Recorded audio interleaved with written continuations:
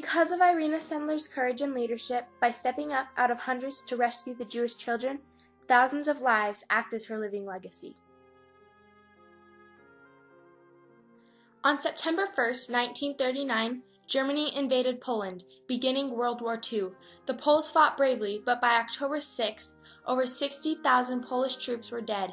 Because of the hatred towards the Jews, Adolf Hitler ordered that all the Jews were to be forced to ghettos and concentration camps, a dark and fearful fate. Irena Sendler was born in Warsaw, Poland on February 15, 1910, to Stanislaw and Elena Krzyżanowski. Her father was one of the only physicians that was willing to treat Jewish people in the city of Ottawa. One day he told her something that would change her life forever. Irena, if you see a man drowning, you must jump in to save him, whether you can swim or not.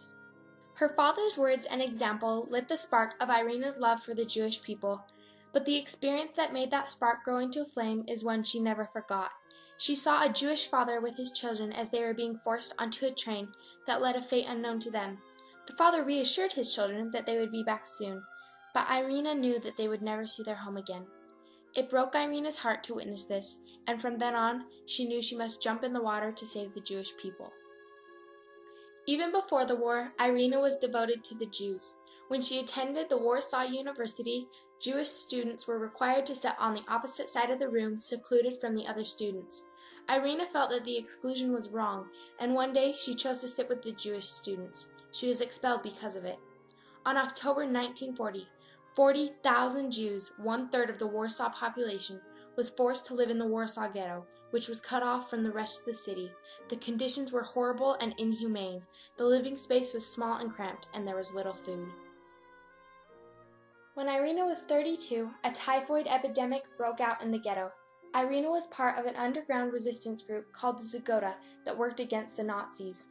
Because of the epidemic, she and her Zagota colleagues took the advantage of posing as nurses and being able to have access in and out of the ghetto.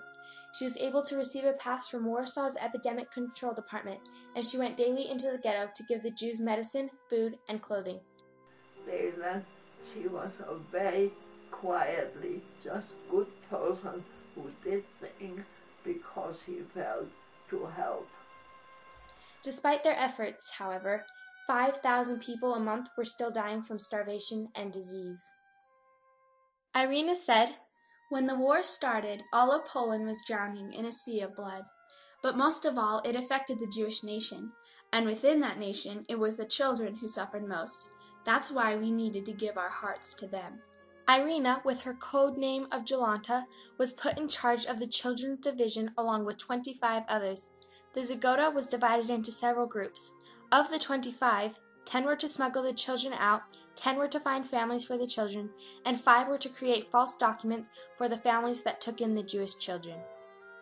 The 10 in charge of smuggling the children were the ones that posed as nurses, and in doing so were able to have access in and out of the ghetto during the epidemic.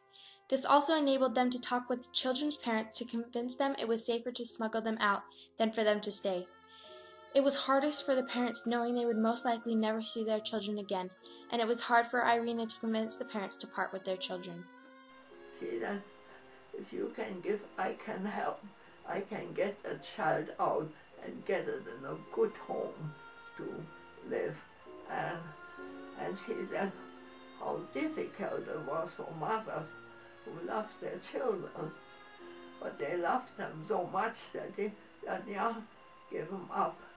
On one occasion, when Irena took the baby, the mother called after her. "Promise me my child will live." Irena replied, saying, "I cannot promise that, but I can promise that if he stays with you, he will die." Irena knew that if these children stayed, they would be taken to the concentration camps and would die. She and her colleagues had many ways of smuggling the children out.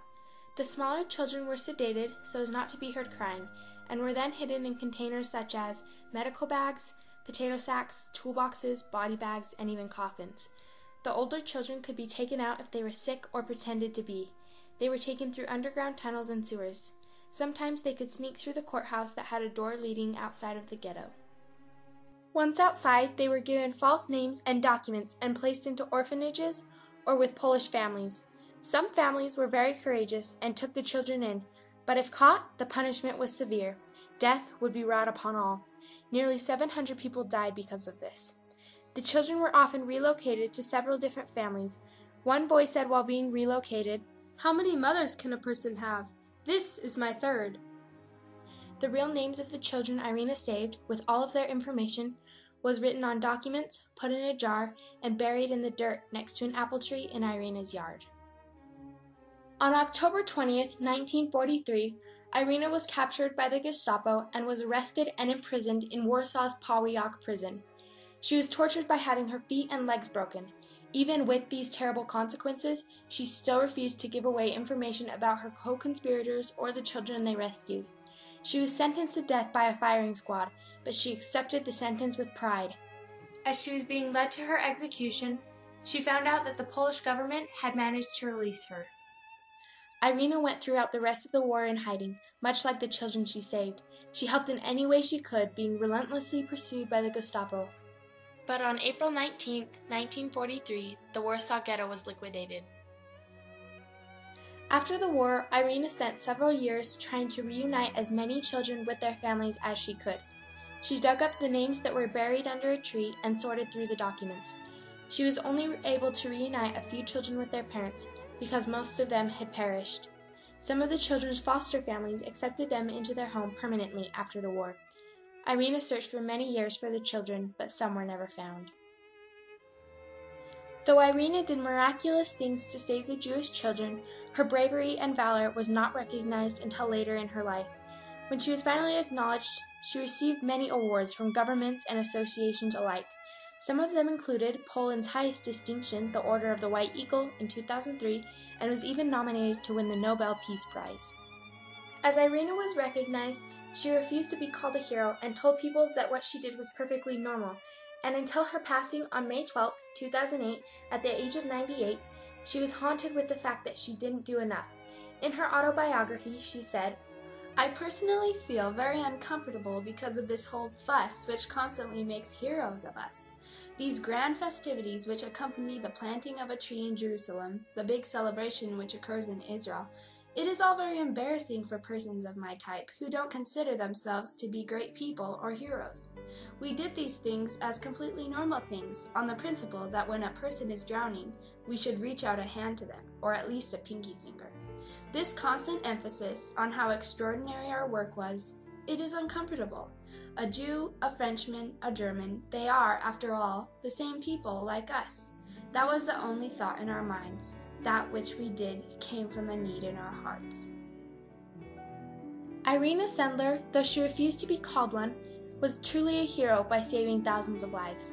She was a leader not only by leading others in the Zgoda, but by stepping up to work against the Nazis, and in doing so, proving that anyone can be a leader.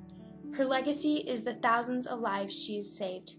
Elżbieta Wikowska in later years said, "Mrs. Sendler saved not only us, but also our children and grandchildren and the generations to come." She was a perfect example of how anyone can do extraordinary things and what human beings will go through to promote what they believe in.